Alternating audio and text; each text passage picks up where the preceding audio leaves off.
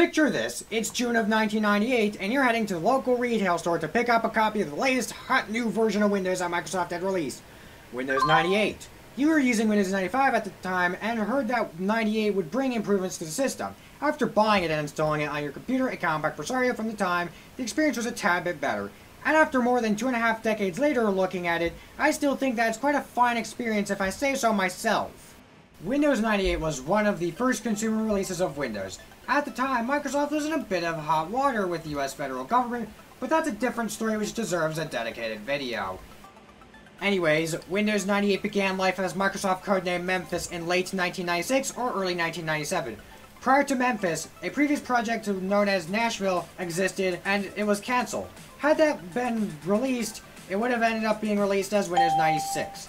The first official build of Memphis, developer release build 1353, was released in early January 1997, though the earliest known build that you can actually get your hands on was shared a few days before on the 30th of December 1996. That one is build 1351. A so-called build 1050 is mentioned in the string of a Windows 95 build. The official Beta 1 build was build 1525, and the official Beta 2 build, specifically build 1546, dropped the Memphis codename. The official Beta 3 release was build 1650.8, and there were some release candidate builds too. There was also a press thingy that you may know for a well-known blue screen that happened during a plug-and-play demonstration. I'm not going to show that clip, but it's out there. It's pretty easy to find. Windows 98 was released to manufacturing on the 15th of May of 1998 and then to retail on the 25th of June in the same year. The press gave a generally positive viewpoint of the OS, though it was also pointed out that it wasn't too much more stable compared to Windows 95, the OS that it was meant to replace. Anyway, support for Windows 98, at least officially, would end on July 11th, 2006, alongside that of Windows Me. Anyway, I'm going to be using physical hardware like normal because this operating system in particular is quite finicky with virtual machine software anyway. Anyway, the computer of choice is a Dell Dimensity 2100, which has an Intel Celeron that is socket 370, 256 megabytes of RAM, and a hard disk drive. This PC has integrated graphics, but it does have a dedicated sound card, a Creative Blaster Audio PCI 64, which would have originally been, and it's one of those OEM cards. So, yeah. Anyway, I think it's time that we should finally get started because, well, yeah.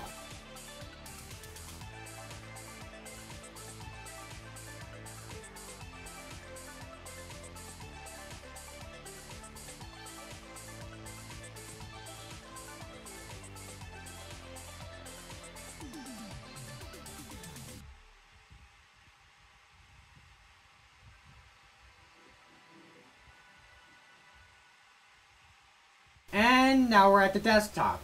First, I want to change the wallpaper here because I'm going to need to change it for later on in the video where I'm going to need to change the color settings. And there you go. So that's the desktop customization control panel option. And I'm also going to show you the system properties here. For a frame of mind, I'm using Windows 90 at a C because that is the more up-to-date version. So, well, yeah. So, let's start with the calculator. I'm not going to explain this too much because it's a calculator, so, well, yeah. We can do different mathematic operations. We can also use a scientific mode to do stuff like binary or hexadecimal. So, well, yeah. It's a pretty simple thing. Most operating systems come with one. Even desktop environments pretty often come with one. So, well, yeah. Next up, we have MS Paint, which is a quite well-known program. You probably used it at one point, which is why I'm covering it. Inside MS Paint, we've got brush, eraser, line, undo, redo, bucket, different colors, and spray can. Yeah, it's pretty simple. It didn't really change much compared to how it was in 95, and it remained fairly similar all the way up until Windows 7 when the interface got a big overhaul. So, well, yeah. Anyway, what I wanted to draw this time was a waterfall because I previously went to one about almost a year ago by this point, and I previously talked about drawing a waterfall in a previous video. So here you go. Anyway, I've mostly finished up this entire masterpiece that didn't really take me too long to make. So I'm going to save this, and that should basically be MS Paint. Next up, we have ScanDisk, which is a error checking or disk checking utility. I don't know why I decided to cover this, but well, here we are anyway.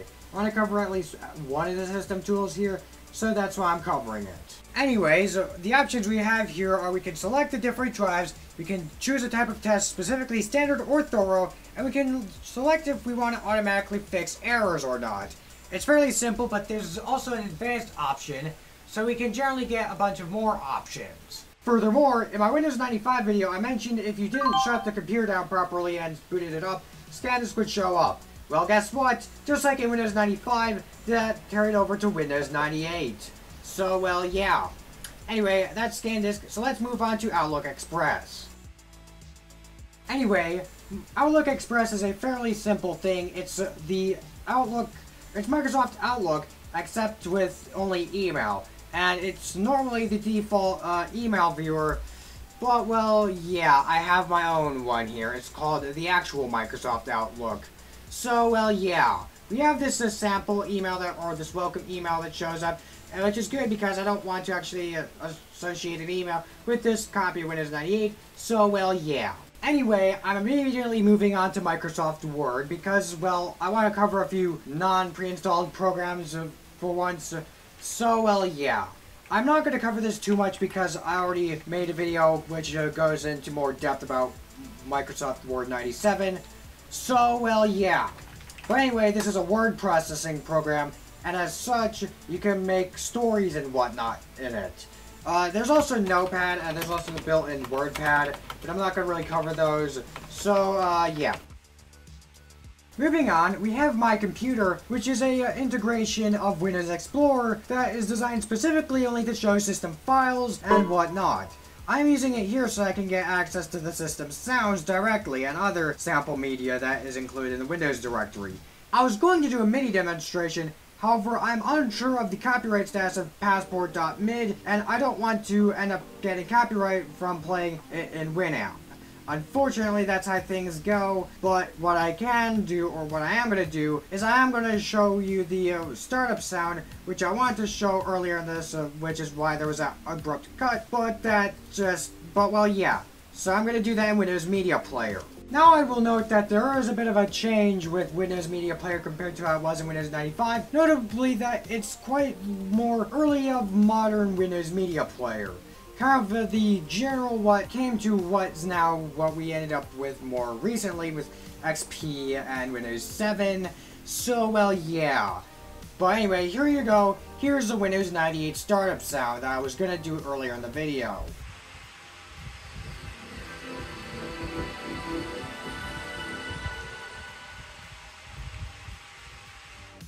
I want to cover Netscape Navigator next because it was a popular web browser for the time. I'm not going to cover this too much because I don't really have any websites that will necessarily work on this browser, at least not yet, because I do plan on continuing to make more videos on Netscape Navigator and some of the different versions of it in the future, but well, yeah.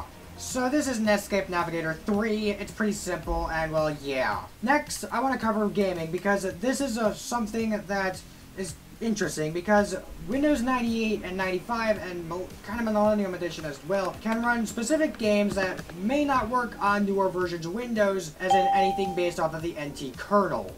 So, well, yeah. The first game that I'm going to really properly delve into is Age of Empires, a Microsoft game from 1997. This game is quite popular these days, so I'm going to cover it.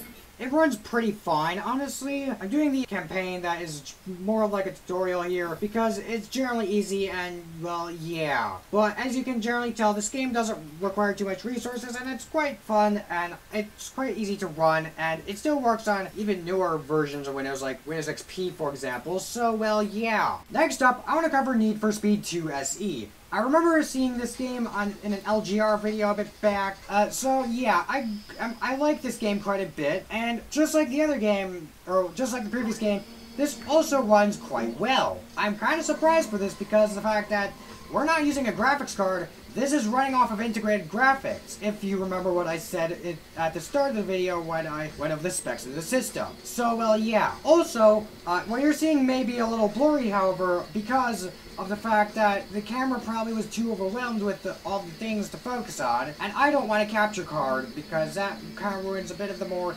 charm to my content. So, well, yeah. I apologize, but I will say this, I did set a new record on this game for once, so, well, yay. So, well, yeah, that's Need for Speed 2 SE. The next game that I'm going to cover is Sonic CD. Yes, they made a port of Sonic CD for the PC back in 1996. If you don't believe it, go look it up. They actually did that. But anyway, Sonic CD is a fairly simple game. I've played a few of the old Sonic games before. I have Sonic 2 on my 3DS, and the 3D version of the game, specifically. So, well, yeah, I'm not going to go past Palm Tree Panic Zone here, because, well, I don't want to get too far into this game, because people say this is one of the best Sonic games out there, and I don't want to spoil it for anyone that hasn't played it yet. So, well, yeah, I'm surprisingly good at this. I managed to make it past the first two parts of Palm Tree Panic. So, well, yeah. That's Sonic CD, and that's the only game that I need to change the color settings to 256 color mode with. Yeah, you need those specific settings. Well, yeah. Last but not least, I want to play SimCity. I've played SimCity games before. Specifically, I've played SimCity Build It on mobile. It always crashes a lot, making for a pretty miserable experience. This is also why you don't play SimCity Build It, because most devices will start to run into problems after a given time period. Well, anyway, here's a better SimCity game, which is SimCity 3000. I didn't exactly know how to do a city until I realized that I needed a specific power plant or something that I didn't already have. But, well, yeah, it's quite a pleasant game, and it's probably something that would probably be nice to look at for periods of time, especially given that this is the updated version of Windows 98 that didn't have the same bug that Windows 95 had, you know, the 49.7 day one. Yeah, but yeah, I do want to bring something up here. When this game closes, it wants to reopen again, and I have to do an Alt-Tab to go Control Alt-Delete and then close the game manually. It's a bit of a hard process, but well, yeah. I have a behind-the-scenes video showing how this generally works, if you're interested in some of the things that happened while I was recording this. So, well, yeah. That's basically going to wrap it up for games. I do want to bring up a few honorable mentions I was considering playing but didn't.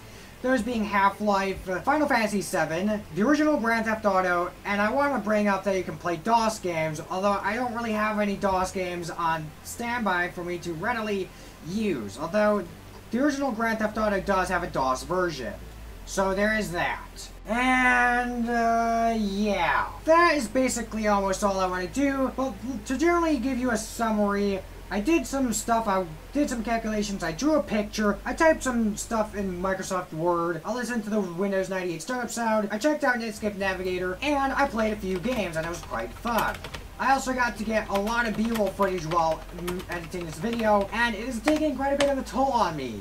So, well, yeah. Now, if you want to do this for yourself, one, maybe don't try to go as overkill of an approach that I did. Two, you may want to try to consider getting a system and try this out yourself. It's quite fun, and you can actually find a bit of software that is more modern that works on this. You don't have to go for the software of the time. You can use like Firefox 3, and there's even some antiviruses, even if they're not the greatest, that still support Windows 98. And then you can extend the amount of programs that you can use and use newer programs using something called Kernel X. It's really cool. I want to make a video on it sometime, but not in the time right now. So, well, yeah. You can try to daily drive this operating system in the modern day. It may be a bit difficult. The web may not be as accessible, but there is a search engine designed for old systems. I'm generally giving a bit of ideas if you want to do this. So, well, yeah. Alright, I think it's finally time that I just finish this off. So, well, yeah. Without further ado, thanks for watching. I will see you next week. Bye.